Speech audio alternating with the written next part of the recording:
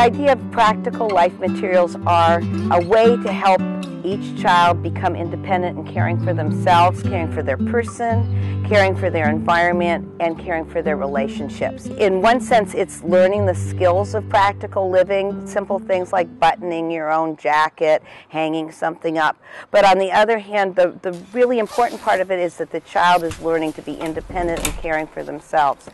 If you think of the child from 2 years onward, they are saying, help me do it myself. Remember, aim from the center. In a pouring activity, first the child is just learning to transfer either a solid or a liquid from one container into another, refining his motion so he can do that successfully. Here they get to practice first with large solids. Uh-oh. So if they spill, Make a little path. they just need to get them picked up. It's not just even hand-eye coordination, it's also the training of the 3 most important fingers, the ones that will be used to hold a pencil later on. As they refine that skill, then they can pour water, and if it spills, clean it up with a sponge, again, being independent and doing it. So there's fine motor coordination, there's eye-hand coordination, there's completion of the activity, and there's refinement of movement, so they become more and more precise. Let's find a nice spot over there with the floor. A scrubbing activity requires setting things up in a logical order.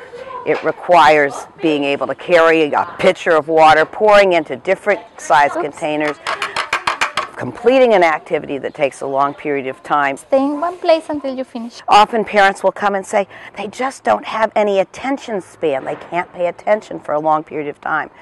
That's another thing that the practical life exercises are assisting with.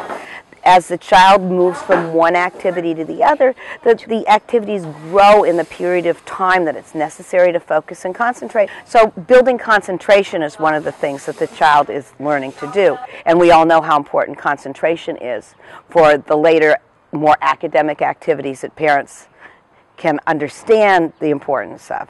When we're speaking of the area of practical life, the way that the parent can best support their child is to make sure that there are activities in every room that relate directly to the practical things that are going on in the home that the child can be involved with.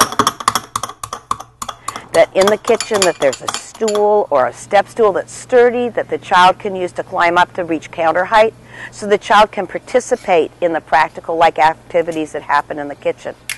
That the child has the opportunity to do things like setting the table, counting the number of forks and spoons and knives that might need to be placed out every day. Vacuuming, something that has to do with the practical living that goes on in the household. All of those kinds of things will help your child feel more vitally involved in the running of the family home, and that gives them a feeling of self-esteem and self-worth. All of that is what we would call indirect preparation.